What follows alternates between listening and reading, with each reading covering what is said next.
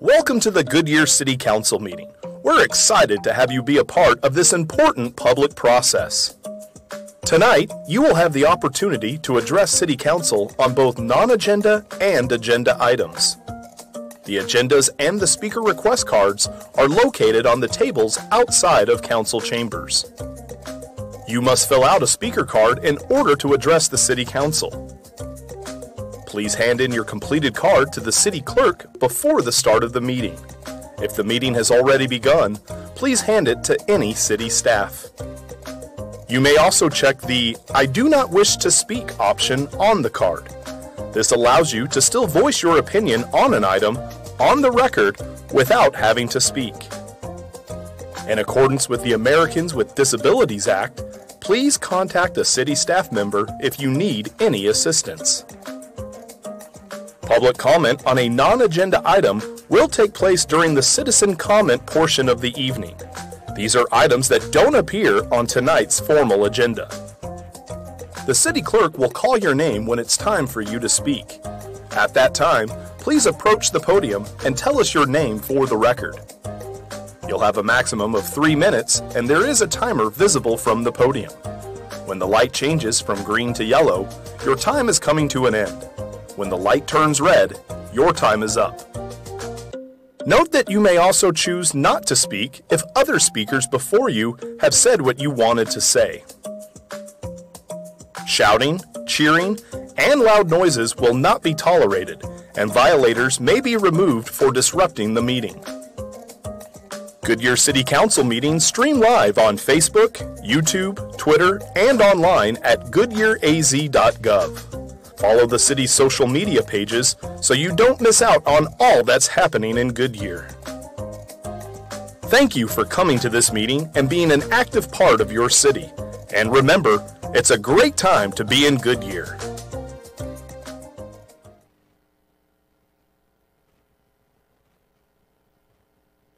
April 18th, 2022. Will the city clerk please read the roll? Let the record reflect that all members are present.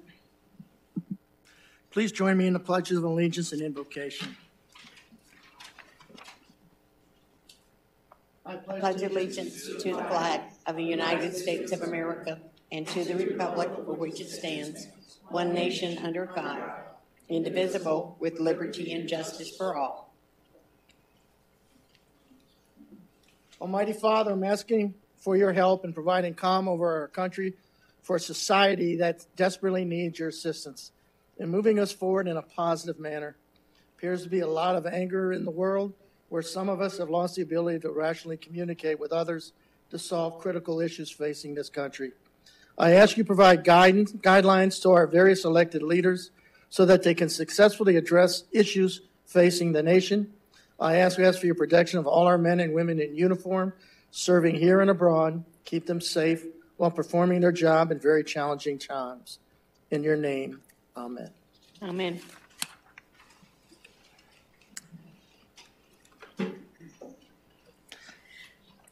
We have one communication item tonight. It's an update on the progress made on the 2018 Water Conservation Committee's recommendation. Please introduce yourself.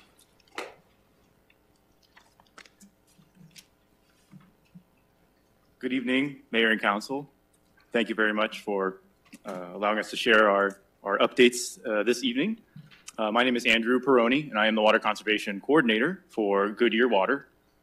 And tonight we're going to be sharing an update on where what the progress we've made over the last year in our water conservation and efficiency efforts here in the City of Goodyear and Goodyear Water. So a quick refresher on these are just the priorities that are set forth by the Water Conservation Committee. I won't be going through every single one in detail, but just as a quick refresher, the link is available on our webpage to these.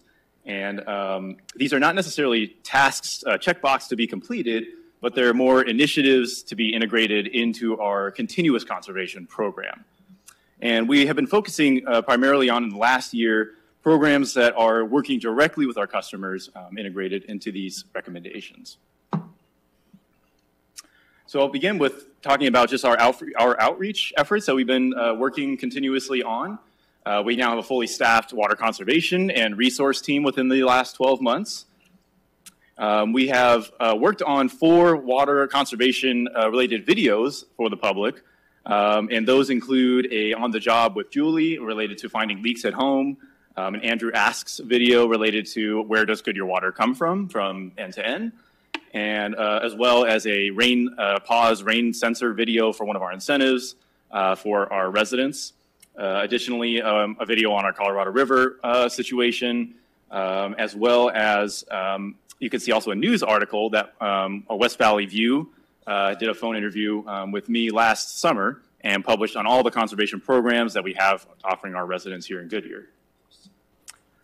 Additionally, we have hosted 10 water conservation classes or workshops, and these are public-facing workshops that include, one of them included a Goodyear Water 101 course, which was displaying information from where does our water come from all the way to end-use water conservation to give people a picture of how our water works here in Goodyear and the impact that everyone can make.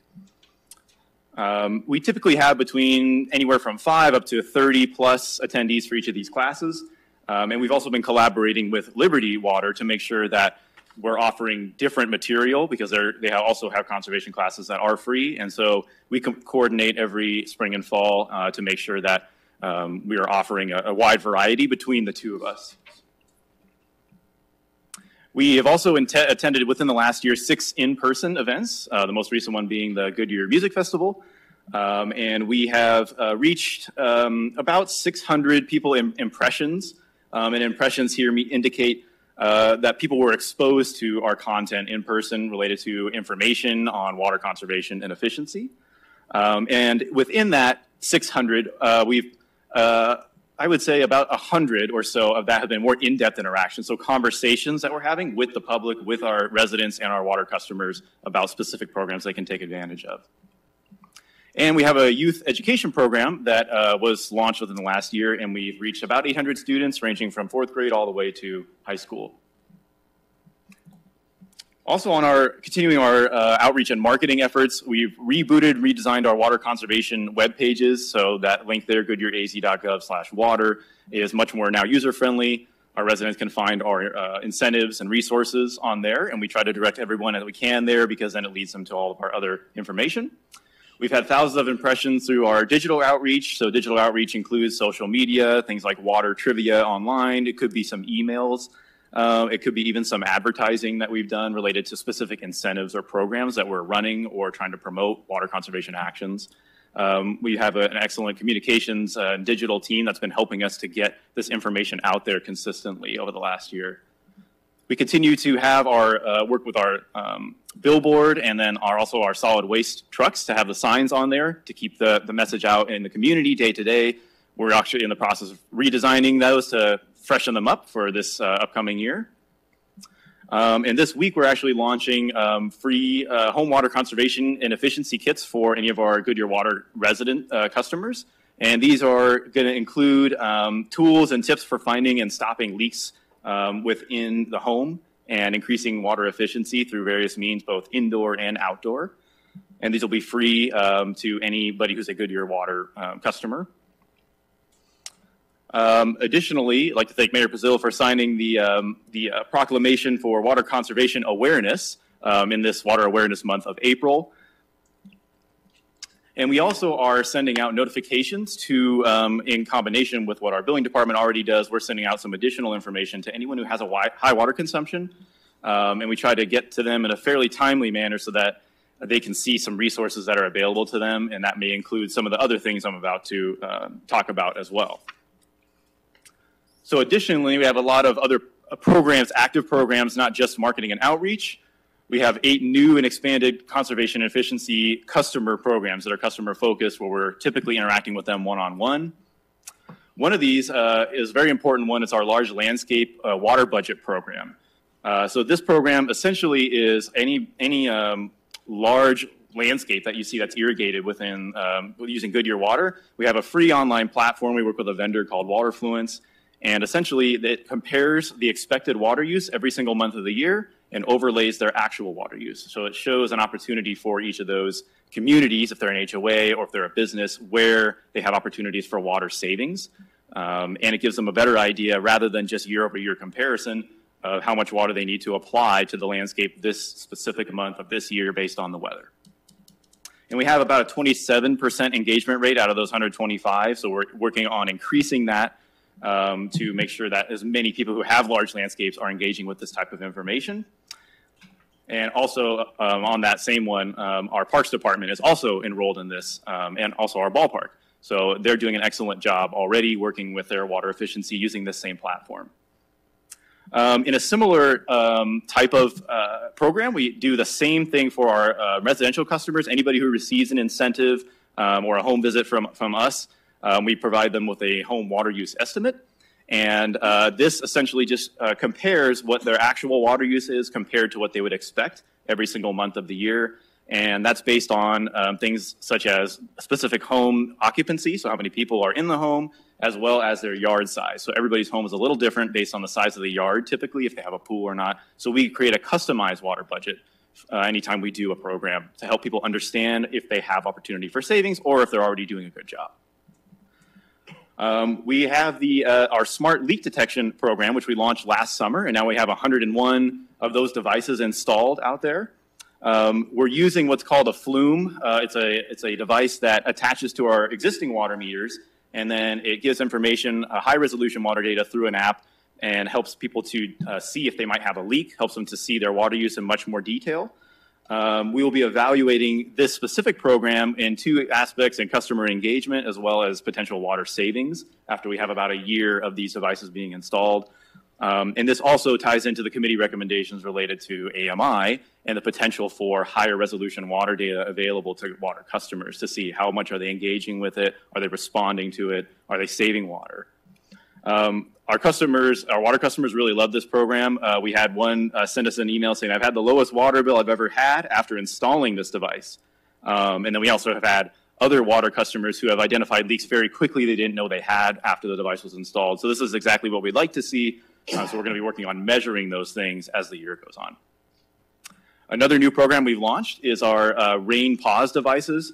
So this is a new program. We have 22 of these so far that have been installed. Anytime, if you have an irrigation controller or timer, anytime rainfall hits this device, it'll pause your irrigation in case you forget to turn it off, and it'll stop watering. And then once it dries up, it allows your irrigation timer to run again. So even though we don't have a lot of rainfall, that actually makes this even more important. Anytime we have a rain event, you can save several hundred gallons depending on the size of your yard.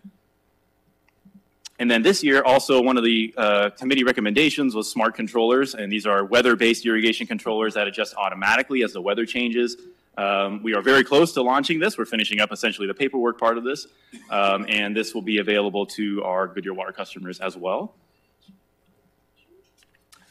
Some other important ones, we also have our free home water check. We've done 34 of these so far since we've launched this program. In the last year, this is free to any of our Goodyear Water customers, and it involves checking for leaks and optimizing irrigation schedules. Those are kind of the two primary things. But also, we'll be evaluating our total water savings on this program as well once we have enough data from the visit. We also recently launched, within the last several weeks, a large landscape audit. We're working with a contractor who also received some funding from ADWR from the state. And they will be, so we're actually going through and working with our HOAs and some large commercial customers to evaluate if they have leaks on their landscape irrigation. That's actually happening in progress right now. And because we worked with the grant in the state, we were able to do a lot more of these than if we just went out on our own and hired a contractor. So this program is currently in progress. Our landscape guidelines for water efficient development is also in progress. Right now it's currently in the final draft stages, and then will be sent out for stakeholder review with the development community within the next couple of weeks.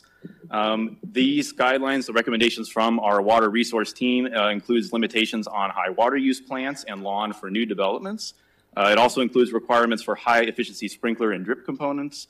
And these guidelines will not impact single family homes, except for model homes in a new development. If there's a model home, then we have recommendations related to that.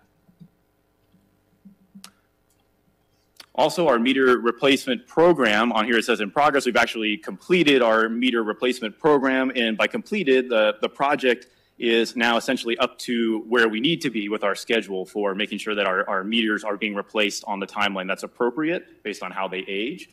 And the main reason this is important is it helps to reduce our non-revenue water, and it also, that water loss due to really small unseen leaks that pass through meters that are really old, the meter can't pick it up, and yet a customer might have a leak on their end. So the new meters help to catch those leaks in a timely fashion. And then we calculate about 70 million gallons of water will be recaptured for measurement and billing by increasing the accuracy of these water meter replacements. So our water distribution team has been working very hard to get us up to speed, and so we're in a good place with this now. The no discharge water line flushing, this is was ongoing and is now complete with the water treatment facility that came online. So when they were doing some treatment for the water in the pipes, you can oftentimes see the water is discharged into the street. So this prevented that or significantly reduced that, and instead it filtered the water, put it back in the distribution system. So we saved quite a few gallons through this technology, and we try to utilize this whenever we can in situations where we need that flushing technology. As well, we continue to work on a water loss audit. So this is like a system-wide evaluation of making sure that our system is in good shape. And our distribution team has a contractor that evaluates about 160 miles of pipe annually. And we're seeing the results of this. About 2 years ago, our unaccounted for water percentage was about 10%, which is about kind of industry standard, or not standard so much as average. And now our preliminary numbers for this last year, when we evaluated for 2022 or 21, excuse me, is around 6%. So we're seeing the results of the hard work that's going into this program, and we continue to do more of the data management side of this as well to make sure we're taking care of our water that we have in our system. So with that, what are we working on upcoming in this next year? So in addition to maintaining these programs that are relevant and continuing to expand them as much as possible, we are going to be working on a couple of key things, our water conservation scorecard. And this is essentially going to be more of a holistic metric that analyzes a number of gallons that we've saved through all these programs that I've talked about. Typically, we need at least a year of implementation in order to get data that we can see, okay, did we actually save gallons of water from this program? And then we know, do we want to proceed with this program? Additionally, we're going to be focusing more on our commercial, industrial, and institutional sector. So these are any of our essentially commercial, non-residential locations that use water. There's a lot of growth in this sector in Goodyear, and we'd like to focus for sure on our low-hanging fruit opportunities for water efficiency, addressing leaks. And so we're building a framework for a program that can help address this and work with these customers very consistently.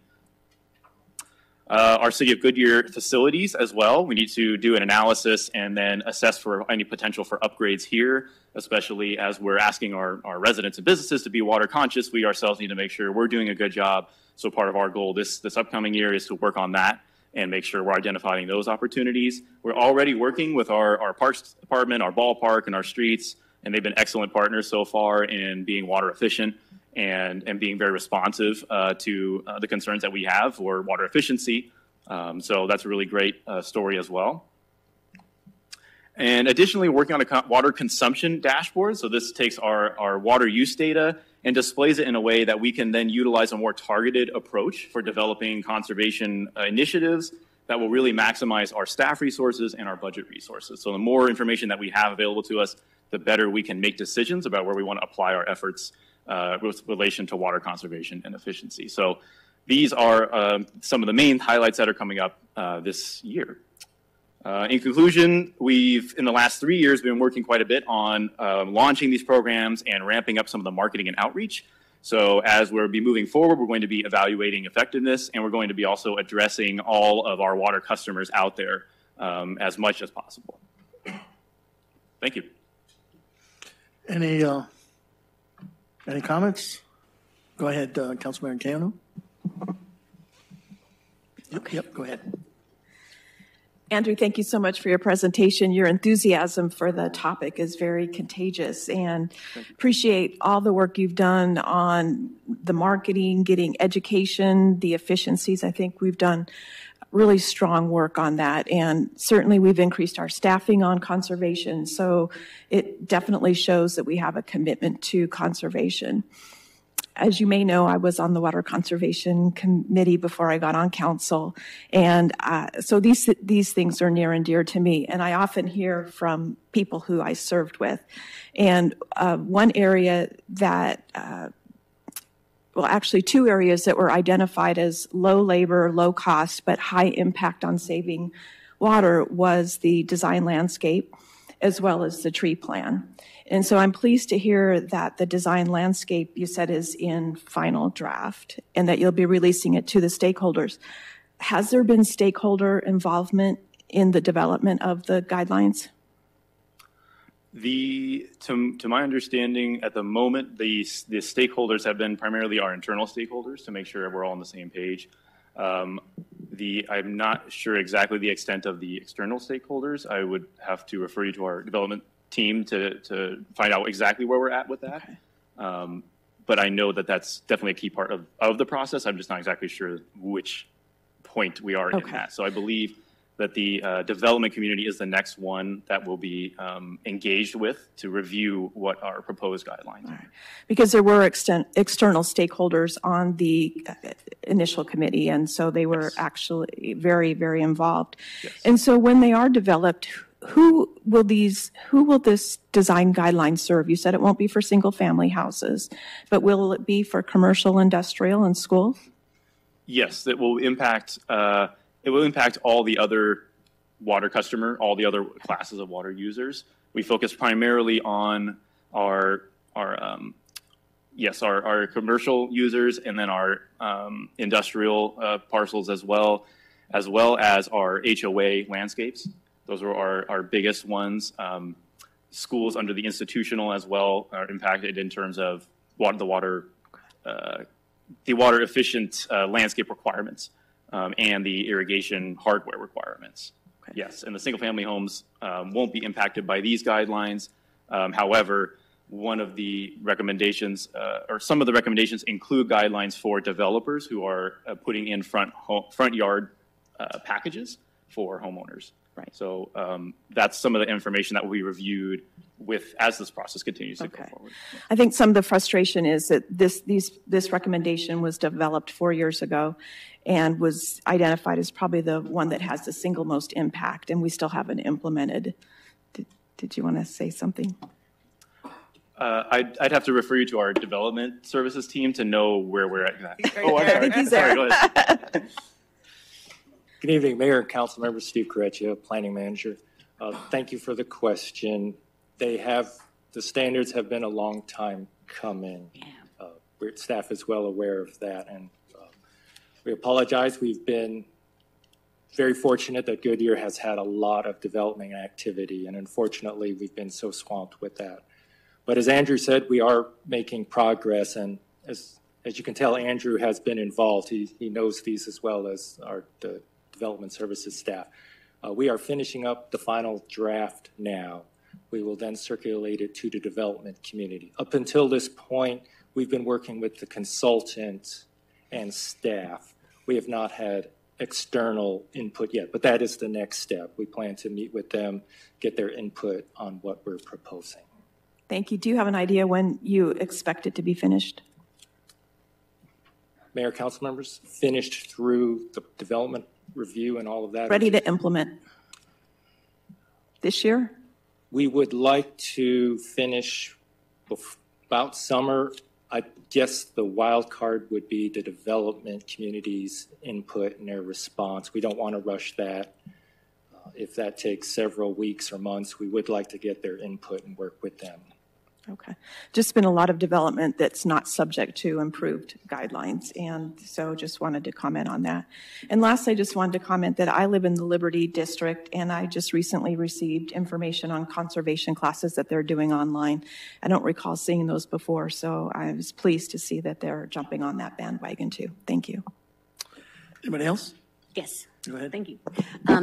Andrew and our city manager, I would love to see the smart weather-based irrigation controller program installed at City Hall.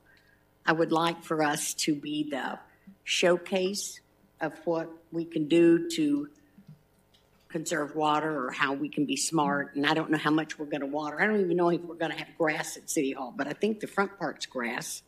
I believe so. But when I moved to Goodyear a long time ago in '99, when I contracted to have my yard done, I have a very large yard, my landscaper gave me a drought-resistant plan of what to plant, what not to plant, when to do it, when not to do it, or whatever. And that's how we chose what we put in our yard. And those plants are still living after 23 years, although I'm having a few pulled out this week because I'm putting in artificial turf. But I don't have any grass anyway. So I really think it's important that we have available guidelines or suggestions on plants to plant, because a lot of people do their own landscaping. They can't afford to have the companies come in. And if there's some way that we have a distribution area or a pamphlet to give them or something like that, I think that would be very helpful, because everybody wants to save water. Everybody wants to be sure that we have enough water for the next 100 years or so.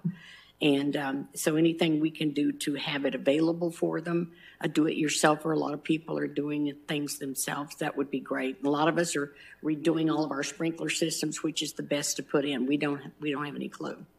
So that would be great, because that would save our water as well. Thank you, Councilmember Campbell. Yes, one thing I didn't mention in the interest of time, but we are actually going to be launching in the next several weeks, is communication with every new water account holder. Oh, great. That exact information that you mentioned. So giving information on what programs we offer and proper landscape. So we identified the best ways to do that. So now we're just getting the things in order so that anybody who gets a new Goodyear water account holder, whether it's a brand new home or if they're just moving here into an existing home, if they activate an account, then part of that will automatically receive information about water efficiency in Goodyear. So that will be for Goodyear water customers, not for Liberty. However, we do share our information with Liberty. So if they have information that it's the same information they need. So we do try to share as much as possible whenever we can. So, well, yes. If you do pamphlets, I would like to see them put at our library when we open the new library, because a lot of people go in there and they look, there's a resource wall or something, and that would be very helpful to have it there too. Thank you. Absolutely. That's an excellent idea. And we have it at our current library location. Yes, you do. Have some. Yes. That's where I've seen it. Yes. Yeah. And we are working on a Goodyear specific one as well. That'll have just our Goodyear programs and incentives available. So that look out for that as well, because it will be coming to us. Okay. Thank you so much. Vice Mayor? Yeah, no, you answered all my questions. So thank you very much for putting it all together. This is a big deal. I mean, a lot of our water goes to irrigation. So this is a big, very important effort for our future water. So thank you. Thank you. Councilmember Loretano? Thank you very much for your presentation. I think it was very helpful and very informative. And I do agree with Laura that Councilmember Keno, because we do need to, make sure that gets to those new home buildings with all the growth. And I think there's on AMWA, on their website, and I know they have resources available to our cities about plants that are good in pamphlets and stuff that we can partner with them and get that information out. And I think that's also very important. And we also need to look really at, especially because there are a lot of homes that have been here 10, 20 years now, that people are turning over the landscaping, the housing's turning over, and it's dying or getting a little rough looking. And we want to make sure that they pick the better plants as well, because I think there's going to be a lot more water savings as opposed to the new builds if we can get these people, both Liberty and ours, to because we all need to save the water, whether you're Liberty or Goodyear. And, so I think that's great. And I look forward to seeing the scorecard and start seeing some of those, so we can kind of give amounts to the public and say, hey, this is how much we saved. And this is what an acre foot when we save. That's what that means to you, is how much we save. So thank you guys for all your hard work. Thank you. Councilmember Stipp? I just want to say thank you for the presentation, and it sounds like we've got another opportunity for an In Focus entire magazine dedicated to water conservation and what's happening with water. Certainly a topic of conversation as we are all seeing photos of what's happening to the upper basin and the lower basin. But thank you for everything that you've done. Councilmember Bray? Yeah, thank you for the presentation. Only a couple things I have is obviously the state is working on the 5th management plan for the AMAs, and so I think it'd be critical for staff just to compare that as we roll out the landscaping guidelines, because I know there's been some hiccups there on the state level, and we wouldn't want to put something contrary to what they're trying to do to conserve water as well. In addition to that, AMWA's a good idea, but we can go straight to the Nursery Association and the landscape guys, and I think it'd be good to get their input. They're the guys that are actually putting this stuff in. They know the plants like the back of their hand, and they'll tell you also if some plants have just kind of expired. They're not in the market anymore and what they're looking at. So I'd be happy to help you with those resources, but I think it'd be worthwhile. Thank you. Yeah, I also, there's not a whole lot to add from all that discussion except to say thanks for the presentation. And water is going to be some of our biggest challenges going forward. And anything we can save is just the list we have to use. So again, I appreciate the effort on this. Thank you very much. Thank you, Mayor and council members. Now is the time for citizens who would like to address the City Council on any non-agenda items within the jurisdiction of Goodyear. City Council, are there any speaker cards? No, Mayor. That makes it easy then if there's no speaker cards. Will the clerk, let's see, we've got the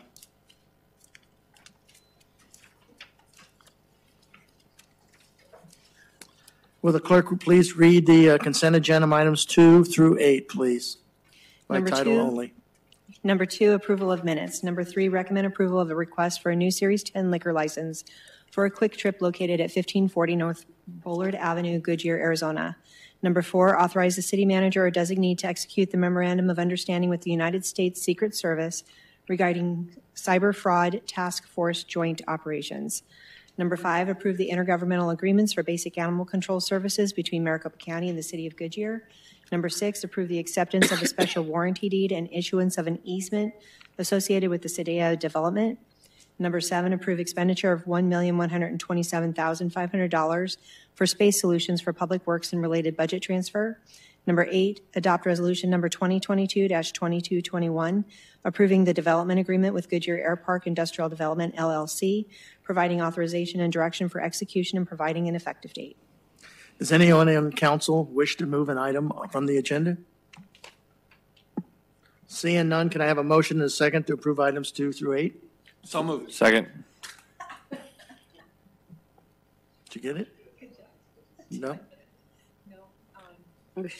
Stip and Hampton. Yeah. Now you got it, right?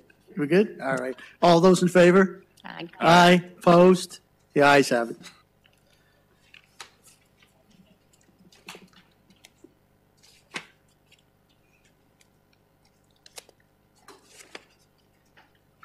There are 4 public hearings on the agenda.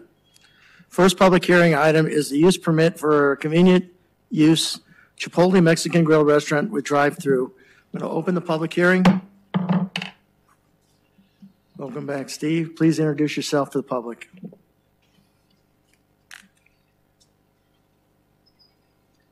Good evening, Mayor and Council members. Steve Correcchia, Planning Manager. Tonight we have a use permit for a Chipotle Mexican Grill. This is our location right here. We're in the Canyon Trails Town Center. That's basically at Yuma and Cotton Lane. Parcel right here, a little over 1 acre. These are the 2 banks. This is Pottery Barn. This was the former Home Depot site. Now it's going to be about a 284-unit multifamily apartment complex. Cotton Lane right here. Nearest residential is about 600 feet to the west within Canyon Trails. Access to the site, all the roadways, as you can see from this image, are improved. We have a traffic signal here at Canyon Trails Boulevard, as well as here, one of the main entrances into the center. This parcel will also be served by basically kind of a 3/4 access here, right in, right out, and a left in. And then they can traverse through internal drive aisles into the center and get to the pad here in the proposed Chipotle. And this is an overall view of the Canyon Trails Town Center. It's about 91 acres. And again, here is Yuma Road, Cotton Lane with north to the top here. This is the pad, this area right here. Overall, the zoning was approved in 2005 and all for commercial uses at that time. It's been amended, and again, this former Home Depot site will now be multifamily. So tonight action, it is a use permit for convenience use, and that is the drive-through portion of the proposed Chipotle restaurant. Again, it's about a 1.1 acre parcel. All the surrounding site improvements are complete, including all the drive aisles and parking spaces. Building itself, a little over 2,300 square feet for indoor dining. Also have a 500 square foot outdoor patio. And this is the development plan for the Chipotle. This is the existing parking field here. This is that undeveloped pad. This is that access point off of Cotton Lane. So people can come in, enter the site. They'll enter the drive-through lane here. And with Chipotle, it's not your typical conventional drive-through. All their orders will be placed on their app. So you will place an order, get a pickup time, and then come pick up your food. Here's the window here. So that's your first stop. They have about 11 cars here that they can stack here in the drive-through lane. And then folks will exit here. Again, they also have the indoor dining and outdoor patio that's available. And this is the proposed building.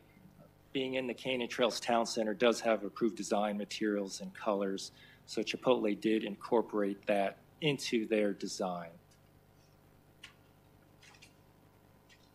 And so for the use permit evaluation, two main things we look at.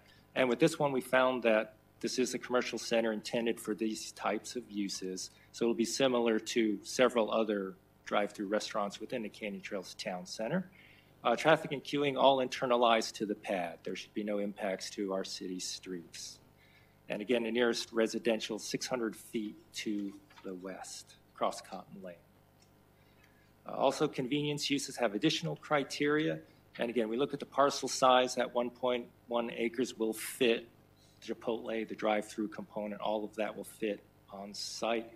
Hours of operation, late morning to 10 p.m., 7 days a week. Given the residential is 600 feet or so to the west, staff's not proposing any restrictions at this time. So if they did go to a 24/7 operation, that would be permitted.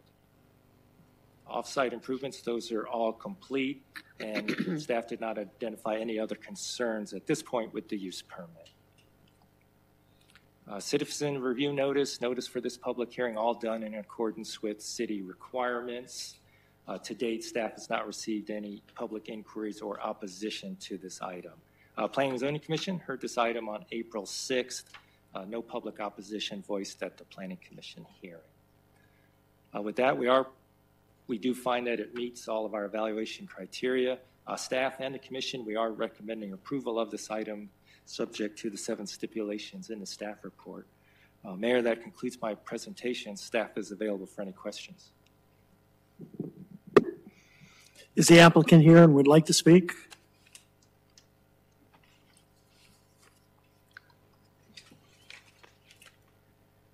Thank you, Mayor, Council, staff. My name is Nathan Cottrell with CAECO, 12409 West Indian School, Avondale. We work hard with staff. This is just what you see. It's a typical Chipotle. Well, everything up there says it's a drive-through. It is what they call a Chipotle lane. It's their magic marketing. So they've done studies on their other Chipotle lanes. There's only 6 or 7 cars at the most stacked in here because you do have to order ahead of time. There's no order window or anything like that. So our 11 cars queuing there is more than adequate. No potential backup there.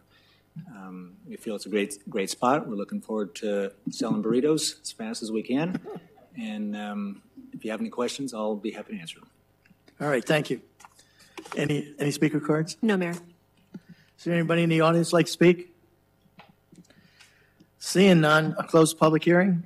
Can I have a motion and a second to approve the request for a use permit for a convenience use Chipotle Mexican Grill drive-through restaurant on approximately 1.13 acres parcel within the Canyon Trails Town Center zoning pad, commercial, subject to stipulations. So moved. Oh, second. Open for council discussion. Councilmember Campbell. I have a question, Steve, on slide number 5, where you show the way you go in to pick up your order. Where is the parking at this restaurant? And we're talking about a use permit. I know, I understand that, but I don't see much parking here. And it is a sit-down restaurant, right? It's not just a drive-through. Mayor and council members, yes, it does have both the drive-through and sit-down. Okay. The existing parking field it does not show it on this slide, but this parking is in. There's also parking here to the south. They also have, being in the Canyon Trails Town Center, shared access, shared parking, so all. So they just park anywhere around it? Yes, ma'am. Okay, do you know where the door is to it? I'm just trying to get my bearings on where it's going to face. Is it going to face Cotton Lane, or is it going to face the parking lot to go in the door? Mayor and council members, the front door is in this area here. So there's the patio, the front door here. So all of this parking, customers can park in any of these spots, traverse the parking lot, enter the restaurant here. And this is the Chipotlane right here, and the window here that faces north. Oh, I'm glad to see that there's a lot of parking, because the location now at McDowell and Litchfield doesn't have a lot of parking, even though you can go park at Wildflower Bread Company and walk back if you want to, but it's hard to find a place to park. So that's wonderful. Thank you. Kano? I just want to say it's going to do so well. Vice Mayor? You're good? Yeah, welcome to Goodyear. We got the discussion. Yep, got one here. All right, Councilman Stipp. It's not necessarily a question or an issue with the particular project, because it's exciting to have it. And I know the drive-through is relatively new, so I'm happy to have that as well. This is more for Steve and the rest of the staff. What we're referring to as Cotton Lane is going to be the frontage road of the 303, and I think we need to start talking more in that terminology as that's becoming closer and closer to reality. Instead of we'll have access off of Cotton Lane, we're going to have access off of a frontage road. So we start getting that message out about the 303 being an elevated expressway running through there. As we progress through that piece, that's just an observation that I think will help us with the story in the future. But welcome, this is going to be awesome. And I know my future son-in-law is very much looking forward to it. So, Thank you. With that, all in favor? Aye. Aye. Opposed? The ayes have it. Next public hearing item is a rezoning of approximately 156 acres located southeast of Estrella Parkway in Yuma, known as the Fulton Homes at Ballpark Village, from planned area development to planned area development. Open public hearing. Please state your name.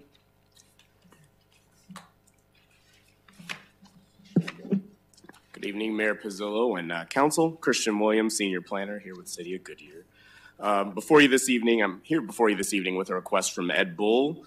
One is to conduct a minor general plan amendment on 121 acres of property within the city. The other is to conduct a rezoning on 156 acres of property within the city. If it's all right with you, I'd like to present items 10 and 11 together. Go ahead. Thank you. So the overall property we'll be discussing today is approximately 156 acres, and it's located in central Goodyear in the Ballpark Village on the southeast corner of Estrella Parkway and Yuma Road. The property is within two general plan land use categories, one being neighborhood and the other being business and commerce. I'll touch on those on an upcoming slide. The property is currently zoned within two PADs. The property is currently, the combination of those two, the underlying land use category for those is commercial, industrial, business, park, and retail. And I'll go into more detail about those on another slide. But the overall property, just for The reference is here. It's an upside down L-shaped right here. This is Estrella and Yuma. Zooming in a little closer, you can see that the project is, again, upside down L-shaped. The parcel is south of the Centerra neighborhood and a vacant city center parcel, which you will see coming before you next month as a project called Ballpark Village North. It is north of the Goodyear Ballpark parking, and a vacant parcel within the city center air park. It is west of the city-owned Bullard Wash and the case that you just rezoned last month, Antoinette Ballpark Village, and it is east of a vacant parcel within the city center southwest. You'll likely see that case come before you probably this summer. And as a note, the property does not fall within the Phoenix Goodyear Airport DNL or noise area. To remind you of this property's context within the greater Ballpark Village area, I will show you this map. You'll recall that last month you had a zoning case on the east side of the wash. Today we're talking about this portion here on the west side of the wash. And again, in the next coming months, you'll likely see a case due north of here and due west of here. For some history on the zoning of this property in its immediate area, in 2006, the eastern 121 acres of the property was zoned City Center Air Park Planned Area Development, underlying zoning of that being commercial and industrial. In 2007, the Goodyear Ballpark and Ballpark Village was first zoned adjacent to the site, and subsequently the ballpark was constructed. That's right here. And in 2008, the western 35 acres of this property was zoned City Center Southeast Planned Area Development. The underlying zoning of that is business park and retail. In 2021, in response to new development being interested in the area, and City Hall being relocated now north of I-10 here in a couple months, a major general plan amendment occurred in December for the former City Center overlay, which also includes the western 35 acres of this site. That was since removed from City Center overlay, and it is now a neighborhood with a village center overlay on top of it. So the first request of the applicant is a minor general plan amendment for the Ballpark Village Northeast area. That's item number 11 on your agenda. The applicant is requesting the general plan land use designation for this eastern 121 acres. That'll be this section here in the blue. Go from business and commerce to neighborhood to match that of the 35 western acres, which is neighborhoods. This is being done to facilitate the development of a single-family residential master plan community. And currently, the single-family master plan community would not be permitted on this 121 acres of site because it's single-family, and single-family is not allowed within business and commerce. Additionally, the developer desires to ultimately develop this cohesive master plan without Goodyear Boulevard East going through it, this would complete the city center loop. So Goodyear Boulevard East would go right here. They would like to remove that from the transportation and land use plan so that they can build this master plan community cohesively. Finally, as a result of the city center arterial loop not being needed in order to serve what was formerly going to be city center, the request also modifies Goodyear Boulevard North and east to change that from city center arterial to other streets. It leaves the northwestern quadrant of Goodyear Boulevard East intact as we have a vacant city property here, Desert Edge and the Goodyear Recreation Campus. And it requests the modification of Goodyear Boulevard West and Goodyear Boulevard South in the southern area to convert that from city center arterial to other streets. Moving more into the zoning case, which is item 10, if the minor general plan amendment is approved, the applicant will seek to rezone this property into, again, a single-family master plan community called Fulton Homes at Ballpark Village, and it will be a planned area development. That would include the entire 156 acres of the property. This development proposes to be gated and will include 4 housing types. 15% will be a 50 by 120-foot wide lot, or deep lot. 15% will be a 52-foot wide lot by 100-foot wide. Those two are very similar to our R16 reduced category. 25% will be a 45-foot wide by 90-foot wide, which is very similar to our R14 category, R14 reduced. And 25% will be a 35-foot wide by 110-foot deep lot, which is similar to our R1C product or an alley-loaded product type. The remaining 20%, if you're doing your math, can be incorporated into any of the lot categories so that there's a mix and diversity of product. Now let's discuss the PAD on the next slide. So as stated in a previous meeting, the vision is still that Ballpark Village is a walkable area, and the individual developments within it are unique but feel cohesive within the area. While a majority of the communities in Goodyear are completely surrounded by solid walls, similar to the Anton case, the goal of this development is to have views into the community while balancing the privacy of the individual residents. The conceptual map above illustrates this. A majority of the walls along Wood Boulevard will be partial view or full view fencing. On Lower Buckeye Parkway, a minimum of 40% of the frontage fences shall be partial view fencing. A minimum of 20% of the lots along Estrella and Yuma Road must side onto those streets to provide some diversity in the lotting. And 50% of the lots along Estrella Parkway and 35% of the lots along Yuma Road shall have view fencing or partial view fencing to allow views into the community. This provides peeks into the development so you can see the architectural character of those homes. You can see from the conceptual here, in the yellow and purple are the partial view fencing and view fencing. The blue or teal is the solid fencing. And then again, walkability is important and street character is important. This development is required to have small blocks. For example, you'll see in this conceptual map that there are no cul-de-sacs or lots of small blocks to give it that village feel, an urban feel. And even though this development is gated, there's a desire for residents to have easy and convenient access out of the community to enjoy the trails, get to the nearby retail that we'll be developing. So a minimum of 5 pedestrian connections are required to Estrella Parkway, Yuma Road, and Lower Buckeye. 3 are required to the Bullard Wash. 2 are required to Wood Avenue, or Boulevard, excuse me, which will create a minimum of 10 pedestrian connections out of the development. That's an example on this slide. For amenities and streetscape elements, the development will have 3 major park areas, north, central, and south.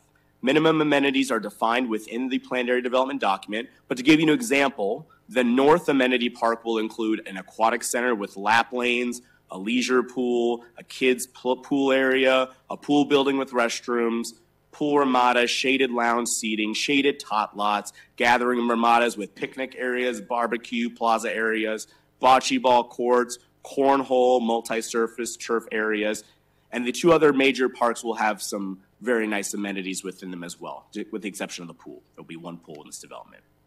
For streetscape elements, the developer will need a variety of amenities to support the diversity of the lots in the community. The requirements are based on the city standards, which are in our reduced standards, such as the R14 reduced in the zoning ordinance. By way of example, in order for them to build their R45 product, the developer will need to build a minimum of 5 of the following: detached sidewalks with at least 1 tree between the sidewalk and the home, paver driveways on the homes, park-lined streets with street parking, enhanced entry roads into development, pre-plotted homes to maximize the diversity in the elevations. They will construct the Bullard Wash Trail on the city-owned adjacent property. I'll touch on that in a minute here as well. And the construction of the Ballpark Village Monument on the southeast corner of Estrella Parkway and Yuma Road. I want to point out 3 of these items. The developer intends to utilize bright and primary-like colors as base colors for the residential structures and elevations, so this neighborhood will appear vibrant and not just a variation of gray, gray, grayer, tan, tan, tannist. So that's what they plan to do. The developer in their zoning has agreed to build a public DG trail in the Bullard Wash on the west side of the wash, similar to the Anton case you saw last week. The city does not currently have that funded, and the developer is stepping up to build this for the use of all Goodyear residents. And finally, the developer was very familiar with the former city center plan. Thus, they have incorporated many walkable and visual elements into this development to provide that continuity of sense of community. They particularly remember the former mayor and the city center committee members working on theming each of the 4 city center corners. To pay tribute to that work, they will work to incorporate the theme that was originally envisioned for the southeast corner of Estrella and Yuma. That theme was rock and vegetation. Into the theme, they will be working to bring a mural into the base monument that matches that theme, as well as incorporating it into the landscaping that's in front of it. Of note of this monument, if you will, it incorporates materials from the existing ballpark, and it's tame so that the mural itself is the pop and the art is visible. As it relates to Goodyear Boulevard East, a small portion does exist.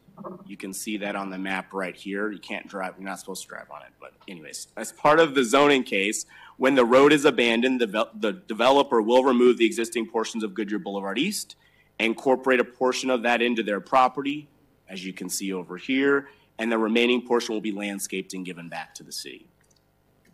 Really quickly, I want to jump off the zoning case and discuss just the overall area. I do want to quickly touch on retail because I know that's really important to our city and our residents alike. Ballpark Village has over 60 acres of commercial either entitled or seeking to be re-entitled. In the core area immediately adjacent to this site, there are 53 acres of commercial and mixed-use opportunity right around the ballpark. This yellow's the ballpark, the red is mixed-use commercial. For comparison, because you're like, what's 60 acres? Westgate Core is 13 acres if you don't include the parking. Westgate and all its parking, not including the city lots, is 59 acres. Park West at 99th and Northern, retail, not the apartments, is 47 acres.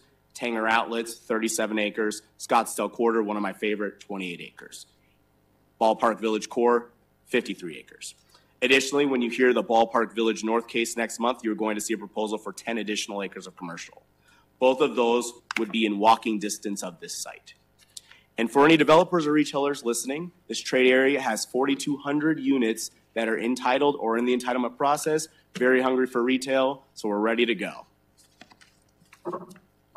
So to date, the city has not received any resident opposition to this case, only calls with general inquiries. Staff has evaluated the impacts of the minor general plan amendment and proposed zoning to the greater community, and with no major concerns being found, staff recommends the approval of a minor amendment to the general plan, land use, and transportation plan, and subsequently rezoning the property from 2 planned area developments with an underlying zoning of commercial, industrial, business park, and retail to Fulton Homes at Ballpark Village planned area development, subject to stipulations found in the staff report.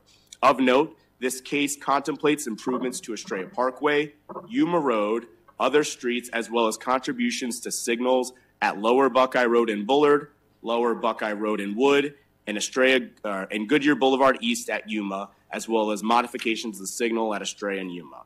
The applicant is here. They do not have a formal presentation, but they are here, and I'm happy to take any questions on this case. If you opt to vote for these cases, I'd ask that you vote on item number 11 first, which is the minor general plan amendment, followed by item number 10, which is the rezone. That was going to be my question. The order, how's this going to work? Because I went ahead and opened 10 first. Attorney? Mayor, I believe that's correct, that you'll have to close the public hearing for 10, open the public hearing for 11? Can they vote on 11 before they vote on 10?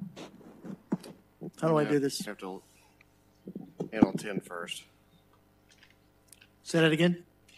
You need to handle, well, no, the general plan has to go first. So you need to open 11, move to 11, open 11, handle 11, vote on 11, then move back to 10. Close 10? You can close 10. Okay. All right, I'm going to go ahead and close 10. Move to 11 for the public hearing. All right, so with that, I'm going to go ahead with the public hearing item on the Ballpark Village Northeastern Area Minor General Plan Amendment. Open that public hearing, correct? Yes. And Christian's already given that presentation. Applicant is here.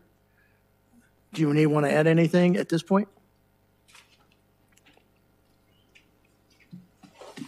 Mayor Council, Ed Bull, please approve both. That's perfect, Ed. Thank you. Okay. Any speaker cards? No, Mayor. All right. Would anybody in the audience like to speak? No backup, Ed. All right. With that, I'll go ahead and what's? Norm Nichols, the president of Fulton Homes. He has about 2 hours worth. Okay. Yeah, we'll hold that one off there, Ed. Okay. Let's see, go ahead and close the public hearing on 11, right? Will the city clerk please read resolution number 2022-2228 by title only?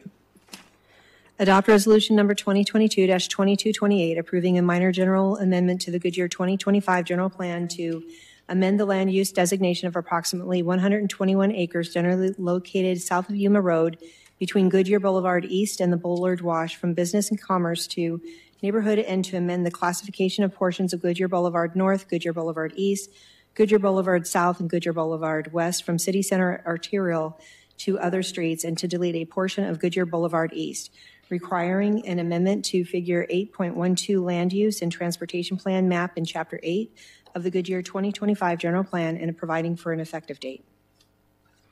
Can I get a motion and a second to approve Resolution 2022-2228? So moved. Second. Open for council discussion. If anybody want to start it off? Go ahead, Councilmember Loretano.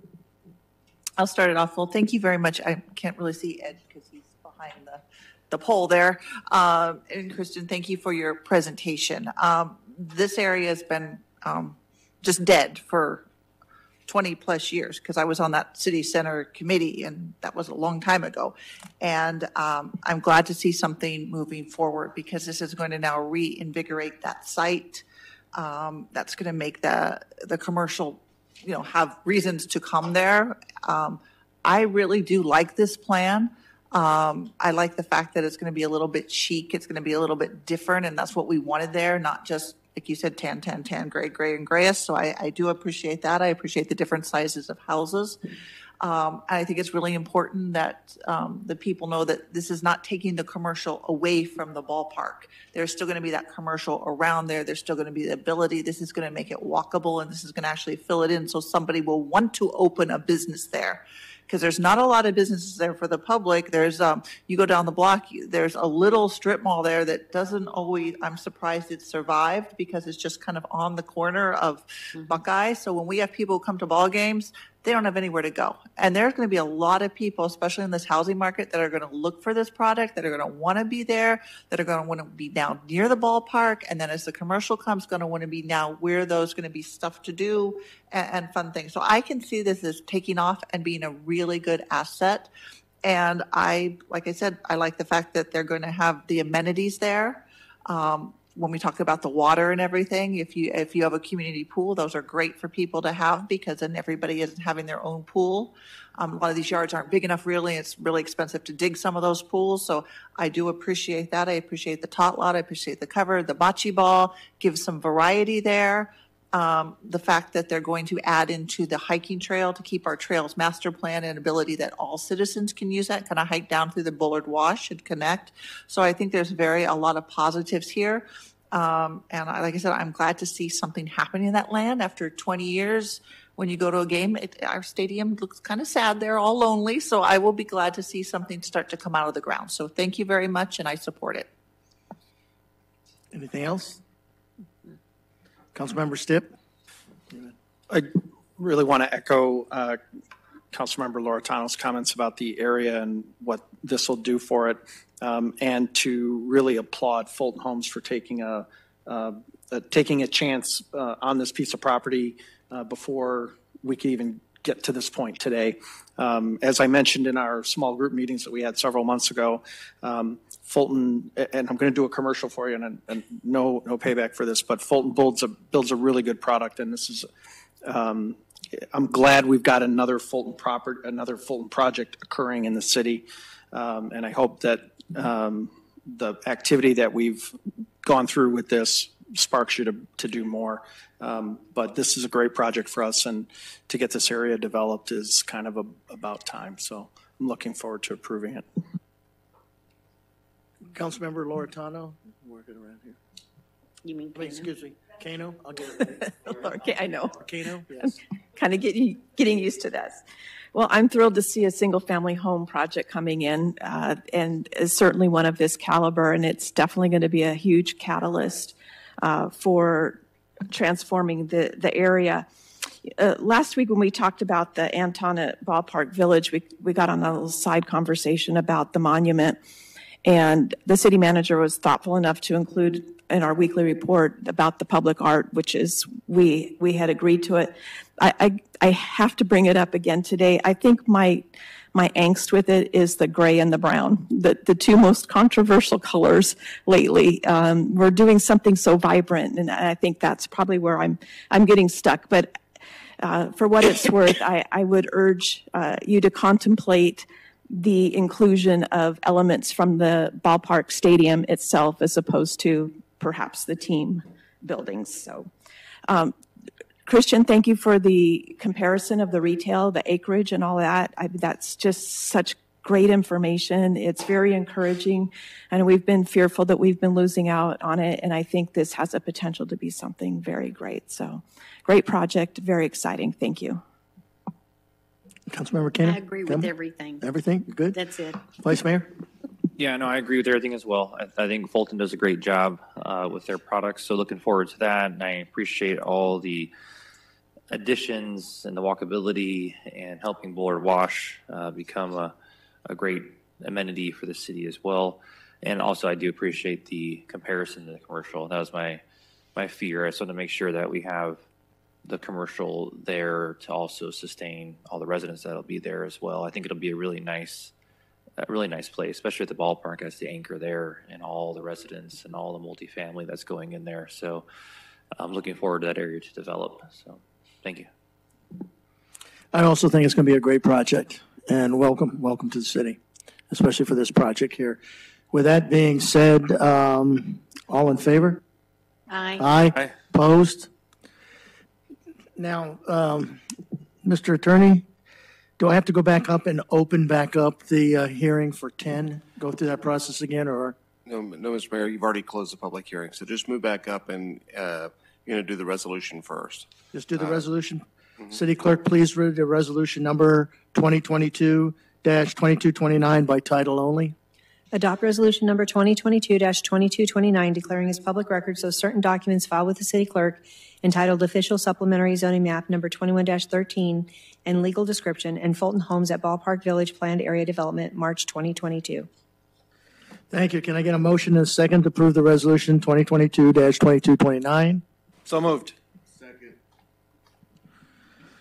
With that, open for council discussion. We good? All right, with that, all in favor? Aye. Aye. All opposed? Ayes have it. Thank you. Thank you. Mayor, there's an ordinance as well with number 10. Oh, is there an ordinance? I keep flashing back and forth here because we started on a line. All right, where are we at? Page 8. Number 12. No. No? Page 8 of your script. Oh, okay. We did the second. Oh, City Clerk, please read ordinance. Is that what we're talking about? Oh, yeah. 2022-1535? Yes. All right, by title only? There we go.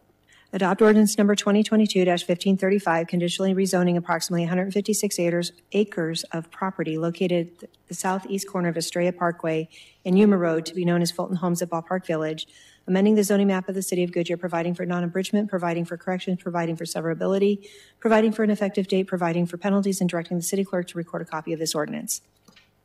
Can I have a motion and a second to approve the ordinance 2022-1535? Second. Good. All right, open for council discussion. Seeing none, all in favor? Aye. Aye. Opposed? Ayes have it. All right, now we get to 12. Thank you. You're welcome. Thank you. The final public hearing item is a zoning ordinance text amendment for drive-through restaurants. Let's see, open public hearing. We are postponing this public hearing until our regular meeting on May 2nd. Done? Correct. All right. Business items. I would like to remind council to wait for a motion and a second before discussion. First item on business is the creation of a general plan committee to assist in the development of the general plan update. Stephen Corecchia is back. Good evening again, Mayor and Council members. Steve Corecchia, Planning Manager. We also have with us tonight Matthew Kleisico with Michael Baker International. He is leading the consultant team that is helping us with this update. And Mayor, the next two items do concern the general plan. I do have one presentation that I can give if that is. That's fine. Thank you. So the two items are the creation of the General Plan Committee and the Community Outreach and Communication Plan. And real quick, just the background. We are required to have a general plan, and those are effective for 10 years. That will include all our goals and development policies, and it needs to represent a comprehensive and long-range statement of the community's values and priorities. As such, public participation is very essential to this process. The process has started with the last general plan ratified in November 2014. It is time, and our goal here is ratification by May 2024. One of the important steps to help us is the creation of the General Plan Committee. Interested members will apply, and those applications will be reviewed by council and appointments by council. The committee will operate under bylaws, and those bylaws were included with the agenda packet to the council. The committee will have several responsibilities and duties. One of the main duties that they have is to provide advice and guidance and input to staff, the commission, and council. Right now, we're proposing 15 members with 2 alternates. And all those members would need to meet the criteria as established in the bylaws. Basically, 12 must be Goodyear residents for at least a year. The other 3 can be business owners who own or operate a business within the city, or a member of a governmental agency that has activities within the city. The other item tonight was the participation plan, and we are required to adopt procedures for the general plan update. And that participation needs to be comprehensive throughout the city. We'll also coordinate with other jurisdictions, agencies, and organizations. Within this plan, the city is obligated to implement all of those items that are identified in the plan. But we can always add more items. So staff and the consultant will work together to identify new opportunities that present themselves. And so major components of the public participation plan, the branding, the project website, print and social media, that will be occurring here soon. There'll be several rounds of workshops, digital engagement, media releases, and public notices. Working with the General Plan Committee, like we just mentioned before, as well as we'll have several work sessions and hearings before the Planning and Zoning Commission and City Council. So the first phase of the plan, we're kind of already nearing the end of that first phase, and that kicked off with the meeting with the executive team. We have the 2 items before the council this evening. We have a first open house planned for April 28th. And we're also working on the existing conditions report right now. And so next steps, we're hoping for the adoption of the 2 items here tonight before council, that we can then get started with the recruitment for the General Plan Committee. The consultant staff, we're working together for that open house coming on the 28th. And again, we're hoping to finalize that existing conditions report here soon. And with that, Mayor, that is the overview of the 2 items. Staff and the consultant are available for any questions. Thank you. Any speaker cards? No, Mayor. Would anybody in the audience like to speak? City Clerk, please read resolution number 2022-2240 by title only. Adopt resolution number 2022-2240, establishing a general plan committee to assist in the development of the general plan update, providing for termination of the general plan committee upon the completion of the general plan update, adopting bylaws for the general plan committee, authorizing staff to take all actions necessary to carry out the intent of the resolution and bylaws, and establishing an effective date. Can I have a motion and a second to approve resolution 2022-2240? So moved. Open for council discussion. Vice Mayor? Really just a comment. I was on the last general plan committee. It was a great opportunity. So for those listening online, It's a great opportunity to be part of the city's future for the next 10 years and understand the layout of the city and really just give your input on the future direction of the city. Because staff will go through this, and this is what they look at to plan and lay out the city's vision in a way. So I think it's a great opportunity. Hope a lot of people get involved. So thank you. I've got a quick question. When do you plan to advertise for people to apply, and when do you plan on having the application closed so that we have some idea of when we're going to be meeting to appoint them? Mayor, council members, we're hoping to very soon. We will work with the city clerk's office to start. Once we have approval tonight, we will start that process. Okay, so do you want them appointed within 30 days or 60 days? What is your time frame? What are you looking at? Mayor and council members, as soon as possible. Okay. Councilmember Kent, no, we're good. All right, then, all in favor? Aye. Opposed? Ayes have it. I guess number 14, you've already covered your presentation. Item is on business is the adoption of the general plan and community outreach and communication plan. Any speaker cards on this one? No, Mayor. Would anybody in the audience like to speak? Seeing none. Will the city clerk please read resolution number 2022-2241 by title only? Adopt resolution number 2022-2241, adopting a community outreach and communication plan for general plan update and establishing an effective date. Can I have a motion and a second? So moved. A second. Did you get it? Open for council discussion? Seeing none, all in favor? Aye. Aye. Opposed? Ayes have it. Okay, number 15. The next item is First Amendment to the intergovernmental agreement between the Maricopa County Library District and the City of Goodyear for the operation of the Goodyear Library. Good evening, Mayor and Council. My name is Nathan Torres, Parks and Recreation Director.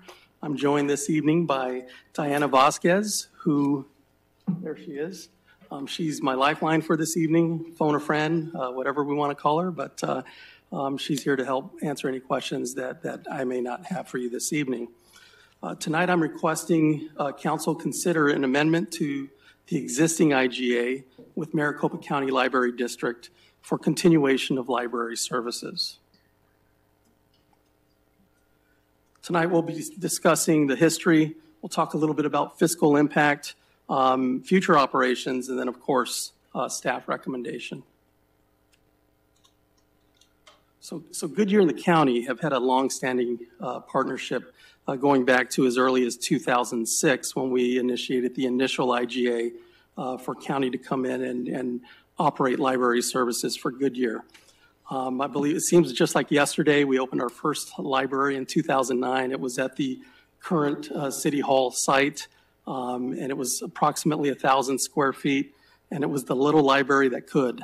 It was very busy, and we soon moved into our new space, which is 10,000 square feet. It's our current space now, in 2014.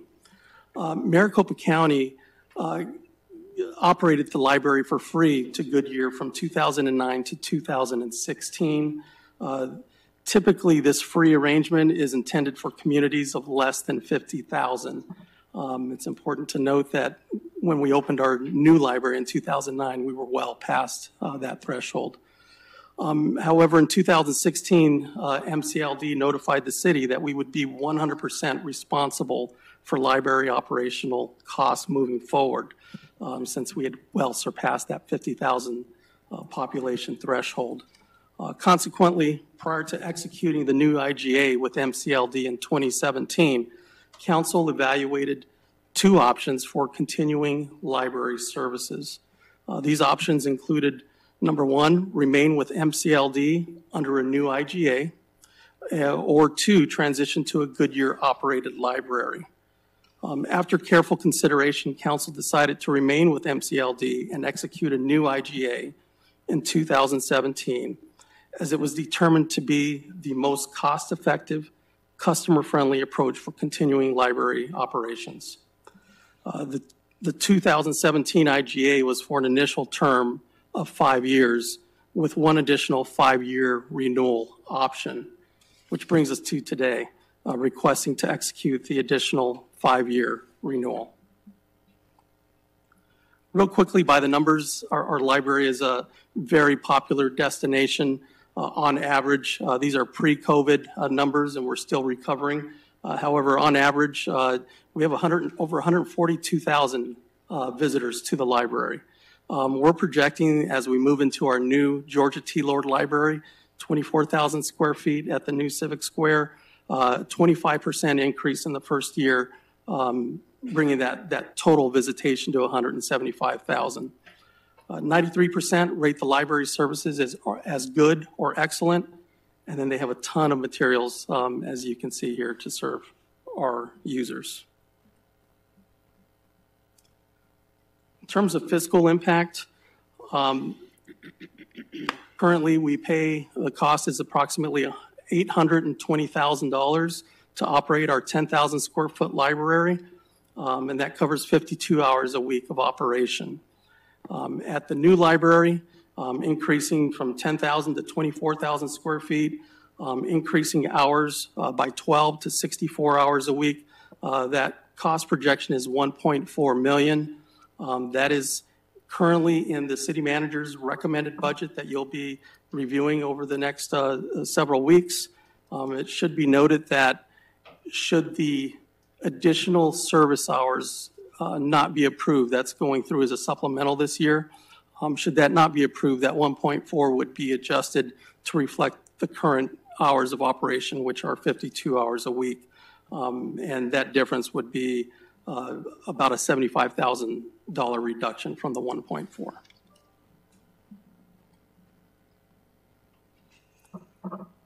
Just real quickly, some amendment highlights. This amendment extends the IGA until 2027. It's important to note that there is a 180-day out clause. 180-day out clause by either party to terminate the contract.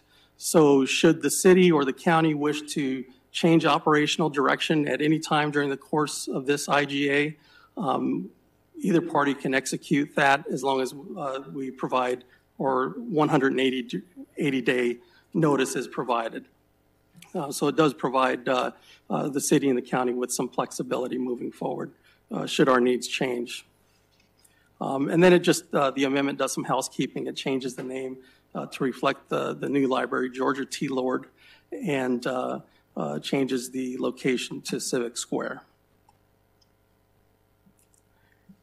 In terms of where we're headed for the future, as part of the current city strategic plan, the city will complete a library master plan by 2024. This plan will provide three things. Number one, provide recommendations on continuing to contract out library operations or to self-operate. Number two, identify future branch locations, timing, and costs. And number three, identify any future needed services that are needed.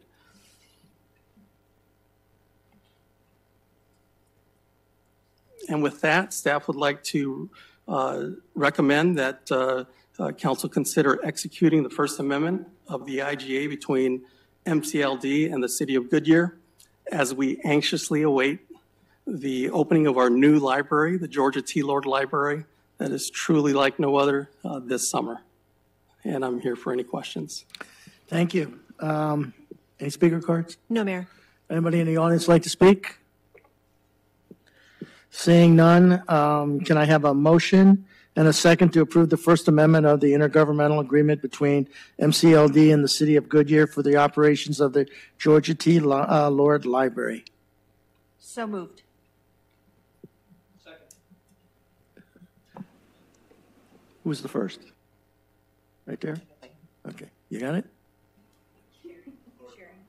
I'm fine. Yeah. Yeah, okay. All right, with that, open for council discussion. Go ahead.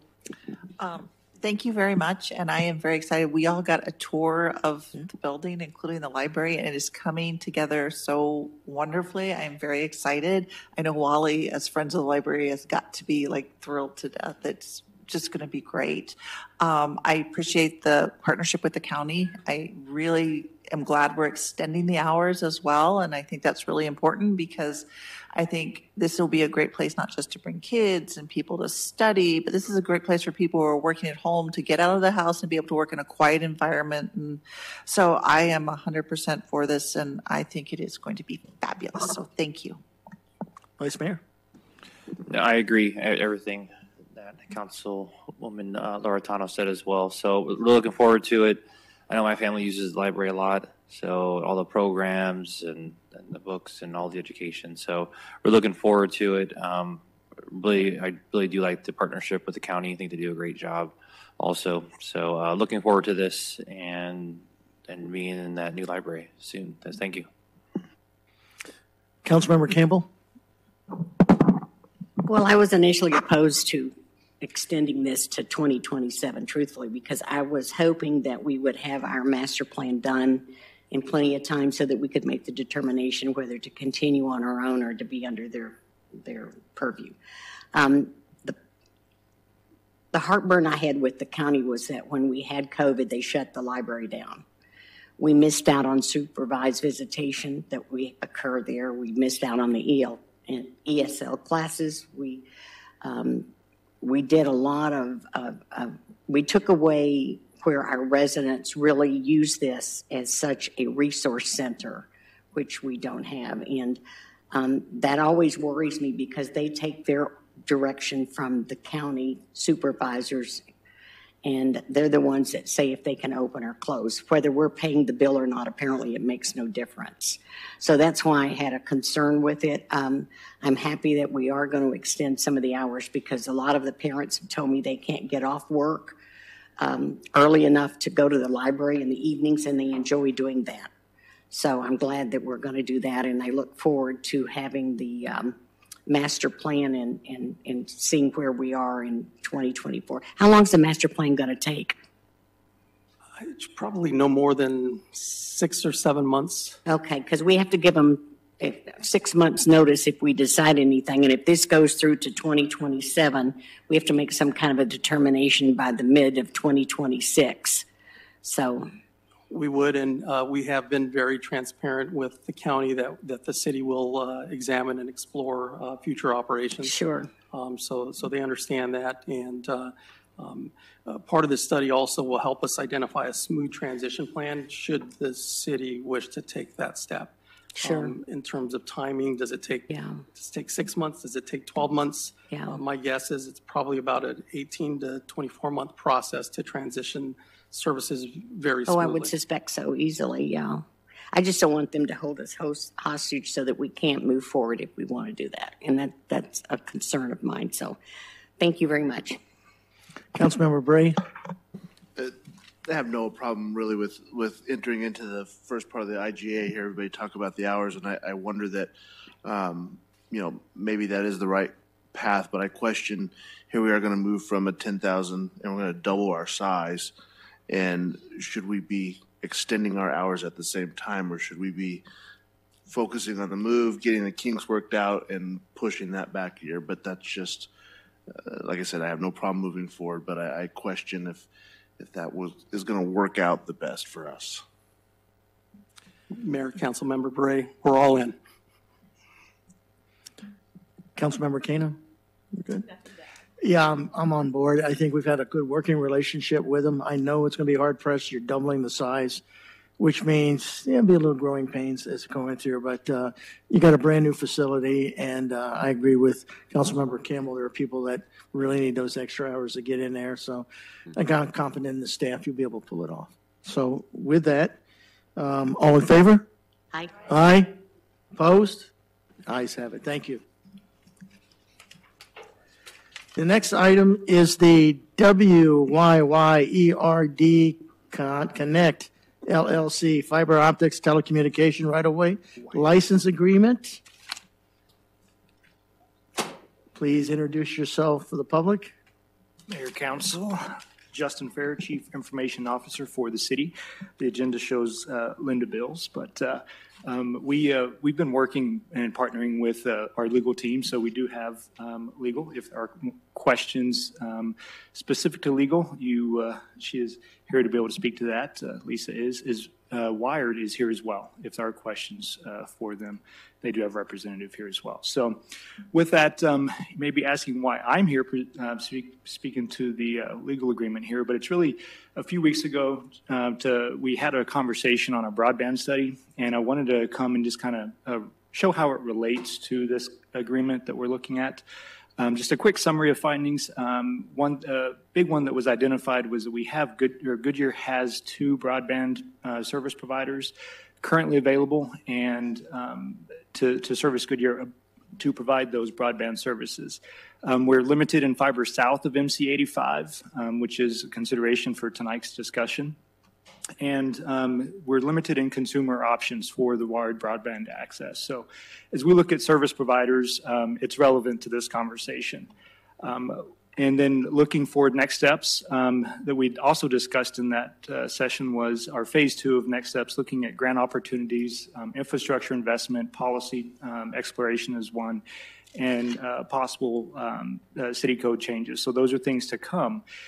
As we were working through the broadband study, Wired had engaged the city about possible expansion of services into the city. So timing worked well, that we completed the study, and then on the legal side, Wired was working through our legal team on their proposed agreement.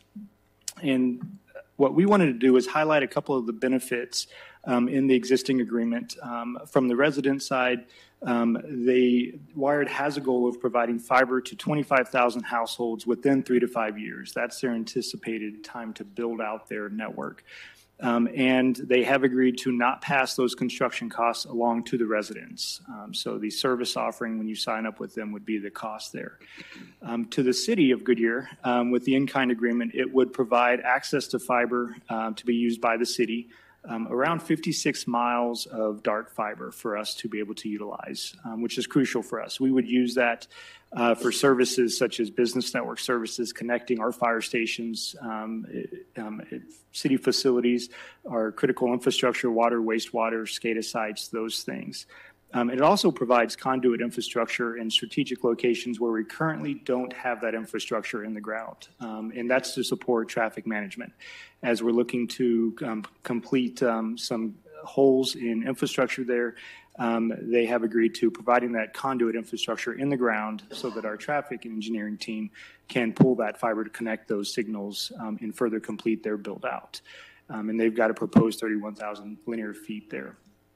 I wanted to briefly go in and show just a couple of maps to help get an understanding of what they're proposing. This is a large view, and this is not all Goodyear, but this shows what they refer to as their backbone. This is essentially what provides their core services throughout the region. And through the agreement, the city would receive 2 pairs of fiber across this backbone. So if you notice one thing there, it goes very far south into Australia Mountain Ranch. And that's an area that we don't have either infrastructure or fiber today. So it's extremely beneficial to us as a city as we look at future growth and expansion, both on the city side, but as well as the water, wastewater discussions. And then this map, it's very busy, so I'll take a quick second here to highlight it. The yellow outline is that's the area of the city of Goodyear. And the other color to pick out there is that orange color that you'll see, and that's that backbone that I just referred to. So you see the overlay there, and this would provide, and you see those kind of black outlined areas. Those are the proposed neighborhoods on the current design. And so those would be the areas that would gain those 25,000 households that would gain access to this service once it's pulled in. So with that, the city would receive 1 pair of fiber to those neighborhoods. So again, we have facilities and sites located throughout the city that are currently connected via different means, and this would give us a more efficient means to connect those sites for business and city purposes. So With that, just a highlight of the staff analysis of the agreement. It would allow Wired to operate as a fiber network within the city. The license would grant the necessary rights of way access. The fiber optic network would provide high bandwidth infrastructure to residential, enterprise, and small and medium businesses within the city. So not only residential, but also accessibility to businesses. And with their proposed design, it does help get the fiber to that, we referred to last conversation, middle mile to last mile. With their expansion, it would help to close the gap in a lot of those areas as well. And then in lieu of the annual fee, the city will receive in-kind fiber and conduit, as previously discussed, and both the fiber and conduit will improve our overall network connectivity. So from our perspective, from the staff's perspective, there's benefit, substantial benefit to residents as outlined in supports from the broadband study, as well as to the city for infrastructure services. So with that, like I said, if there are any legal questions, I will defer those to Lisa, who can step up and answer. But with that, I will turn it over if there's any questions. Thank you. Any speaker cards? No, Mayor. Anybody in the audience like to speak?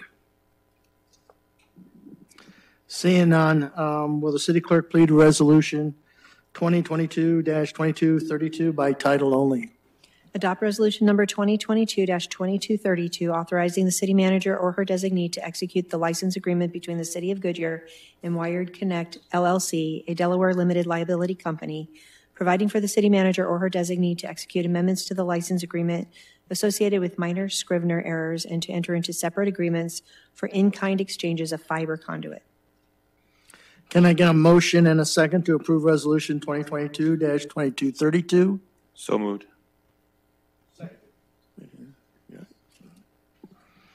Open for council discussion. Where do you want to start? Right here, Vice Mayor? Yeah, I think this is fantastic. I think it's a great thing for the city, especially coming on the heels of our presentation that you had, especially getting it up all the way up to Estrella Mountain Ranch, which is huge as well. I know I've been talking to you guys with Wired for about 6 months to try to get this across the finish line. So I'm really glad that we were able to come to a agreement with them and also the city. So it's best for both sides of the parties. So I'm just, very excited about the connectivity that's going to be coming to the city, more options that our residents are going to have, and it's a great win for the city and the residents. So thank you. Councilmember Campbell? I couldn't tell on the map how far north their lines were. It's hard to say. And also, is there some way that you can get us the names of the neighborhoods that it's going to be going into? Because a lot of people will ask, are we getting it? And we need to know what neighborhoods are going to get it. So, but how far north do you go? Are you going past Camelback or to Camelback, that far north? So we're going all the way to the north. So that orange line you can see comes all the way through the top of the city. We do have a breakdown of all the neighborhoods we have prospected right now. The great thing is this is where we begin. Our focus, our goal being a company developed and built here in the valley is to serve the valley. So while we have what we have designed up there, the goal is to continue to grow out, to continue to support each community individually. So absolutely, I'll provide that for you, and just know that as we continue to pair and do this with the city, we will look for opportunities where if there's underserved or areas that, it's hard to get fiber to, we'll work with you to figure out a way to do that, right? That's our goal. So more than happy to do that as well. Okay, so are you the yellow or the orange or both? So the orange is our backbone, and then those black outline polygons are what we've first drawn in to pull into each area. Yeah, okay. And then the yellow squares are actually each cabinet. So we can serve up to 10,000 households out of one cabinet. Today, when you look at normal communities, right, neighborhoods you see in your city, you'll see these cabinets all around different neighborhoods. We're just going to have 2 up in Estrella, and you can see how they break out around the rest of the city. Sure. Okay, and I have one more question. When you build your fiber, are you going to build it in the road? We are not. Our goal is to build our fiber at the edge of the right of way, which is right. We're trying to go right behind the pavement, right behind the sidewalk. We're boring, and we're missing all the utilities. We're also deploying, which really a really amazing thing to talk about tonight is the latest technology in LiDAR. We have a company that's a part of us called Be Exact, and we're running that vehicle through all the cities. So we're mapping 100% of the city when we're doing this as well, so that we're making sure that we're right at the edge and missing all the utilities and providing the least amount of disturbance to the city as well. Wonderful. Thank you very much. Mm-hmm. Well, thank you for the presentation. I think it's a great deal here. With that all being said, all in favor? Aye. Aye. Opposed? Ayes have it. Thank you. Thank you. The final item on business is the construction phase service award for project 35003 Police Building Phase 2. Introduce yourself, Chief. Good evening, Mayor and Council. Jimmy Rodriguez, Chief of Police. So tonight I'm here wanting to give a quick overview of what's going on with Police Operations 2 building and ask for the expenditure of funds so we can continue on to our next phase of our building and start the construction soon. So with that, just a quick overview. The addition of Phase 2 is just over 27,000 square feet, as you can see there. On the first floor, it will house 43 officers to include our internal our investigations division. That'll consist of 16 offices and 27 cubicles on that first floor. There'll be an additional writing desk there so people can actually write reports, or they can have people come in and fill out information that's needed, especially for our investigations division. It'll also include a training space on the first floor, which will consist of a range. Second floor space will be 33 personnel, which will encompass the office of the chief. It'll also have our internal affairs office, and along with our administrative offices, which house our MAs, our admin assistants, and so forth. That'll consist of 15 offices and 18 cubicles. And we talked a little bit about our shooting range. However, we'll now be able to do our annual qualifications there, either in low light or in daylight, which will be good because we won't have to go all the way out to the Joe Foss range periodically to get those done. Some of the on-site improvements, we will build a K-9 training area that will have an area large enough for our training, but also to be able to incorporate more advanced training with our K-9s, and to also have the elements or the structure needed to keep them out of the heat and the elements. We'll be able to do our physical fitness testing for our recruits and also our special assignments unit there, not having to go out to the ballpark and use the parking lot there. We'll actually be able to do it all in-house. We'll be expanding the secured parking lot to the south. There'll be some drainage improvements that'll be made along with the expansion to the south of the parking lot there. And then we'll also be able to add new cameras and recording system to our security areas there, both to the rear and then along inside. A little bit about the project budget. We did come back February 7th, 2022 for our GMP1 to purchase those long lead items that you approved so we can have those available. Now we're coming back for the GMP2, which is the balance for the construction. And I can say that we're within the budget there of the $22,435,000 for the entire project, including the previous authorizations. A little bit about the schedule and the timeline here. As you can see, we're currently in the design phases, wanting to move forward. It's in permitting right now. With the approval tonight, we're hoping to move forward with construction starting in September of 2023, and then closing out the project. Going into construction of September 2022, and then closing out the project in 23. So with that, tonight, we're asking for your approval for the expenditure of funds of $17 million and $17.7 million to start the construction services, obviously order any new equipment that we need. Along with that, the art will be taken down and replaced out front, and then also any site improvements that we talked about and so forth. With me tonight is program manager or Troy Tobiasen that's here in case there are any questions there. And with that, I'll take any questions if you might have some. Any speaker cards? No, Mayor. Anybody in the audience like to speak? With that, can I have a motion and a second to approve the expenditure of funds up to $17,792,761 for construction services, equipment, art, site improvements, and associated activities for the remaining scope of Phase 2 of the police operation building? So moved.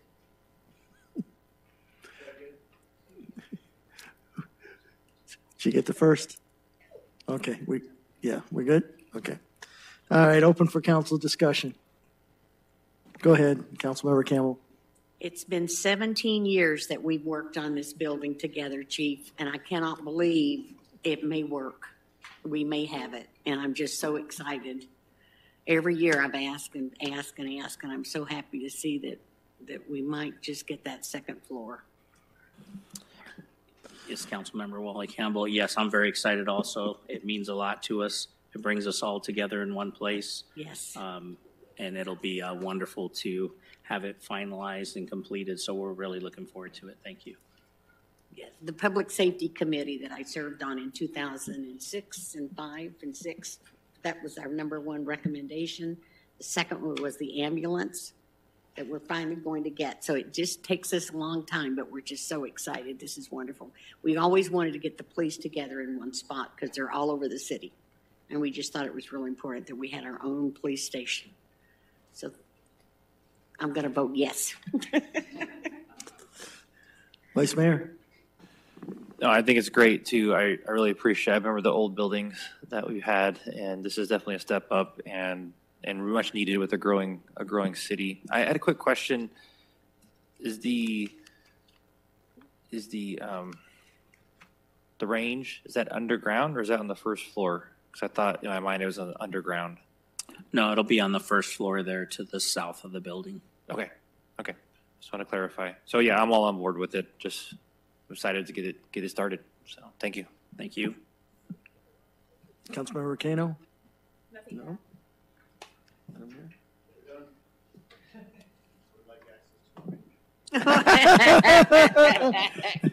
That was sure. That was the question I was going to ask there, Councilmember Bray. No, let's get her done. And with that, all in favor? Aye. Aye. Aye. Opposed? Ayes have it. Thank you, Mayor and Council. Does council have any comments, commendations, or reports, or current events, or requests for future items? Vice Mayor.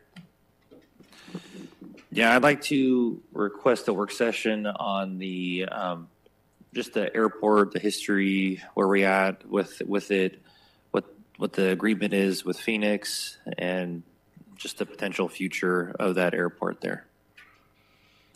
Does that have to be a work session, or can we just get that in the yellow paper? Can we get an executive summary or something? Yeah. Yellow paper? I know that I think they have a lot of information, so I'd like to see, because also, I mean, I did take a tour. I know there's a plan in place, and I know some other people on the council we haven't had a session, a meeting on that in the past. So, well, let's survey. Anybody want to? Yeah. Anybody else? I'm also interested in knowing kind of the history and where they are and what their vision is. It's an integral part of our community. It's a huge asset for us, and I feel like I don't know that much about it. So we probably need to set up a scheduling with Phoenix itself to make sure that their schedule will meet with our work session to get them in to do the presentation. I'll work with the team to work with them to get that scheduled. Okay, thank you. All right, anything else? Go ahead, Councilmember Stipp. Just an update on some current events. With Valley Metro, we're undergoing the budget process, so I get to do this twice. The new CEO is on board, though, and I think she came to the mayor's thing. So that Jessica Mefford Miller is making the rounds. That's very encouraging to everybody in the Valley. Hopefully we'll see some changes through there.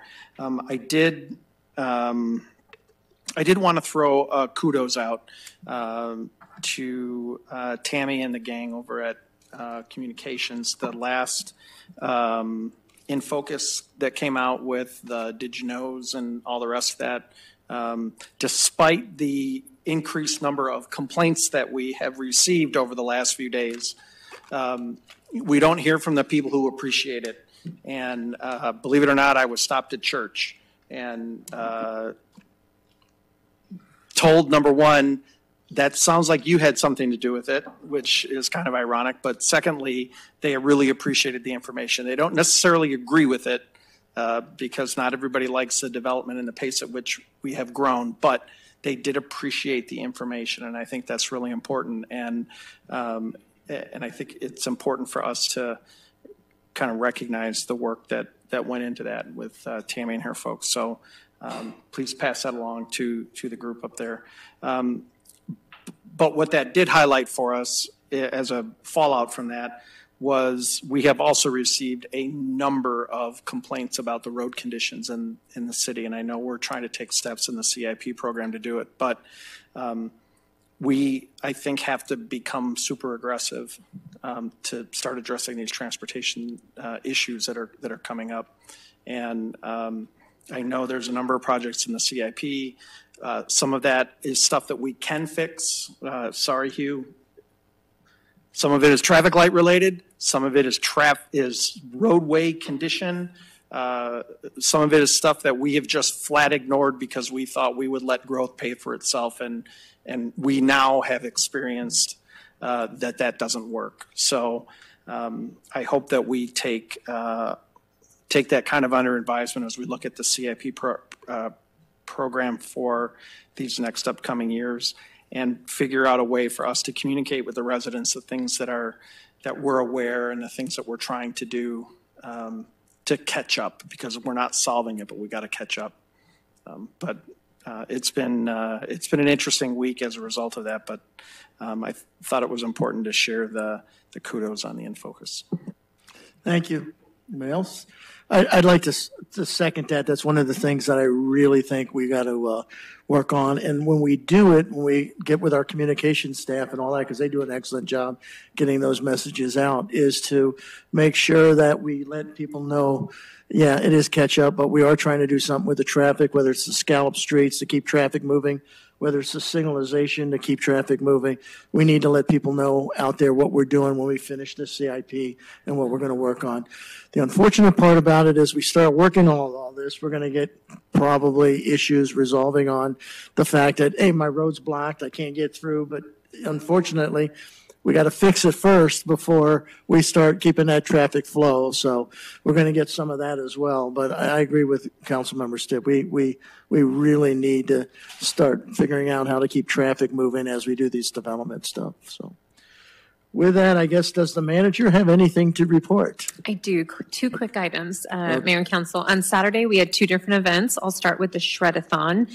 So Goodyear PD hosted a free Shred-a-thon, protecting the identity of residents and helping the environment. We had approximately 250 vehicles come through with documents to shred.